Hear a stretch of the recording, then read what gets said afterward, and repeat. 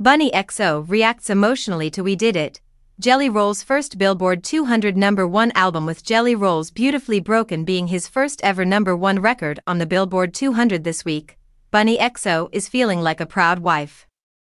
Not long after it was revealed on Monday, October 21st, that the country music artist had topped the US chart, surpassing other fiercely competing new releases by Rod Wave and Charli XCX, the host of the Dumb Blonde podcast reposted a piece from Billboard regarding her husband's accomplishment on her Instagram story.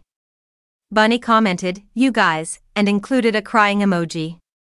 The influencer added gleefully, "We did it." Following its October 10th release, Beautifully Broken opened its first week with 161,000 equivalent album units, 114,000 of which were album sales, marking Jelly's largest sales week yet.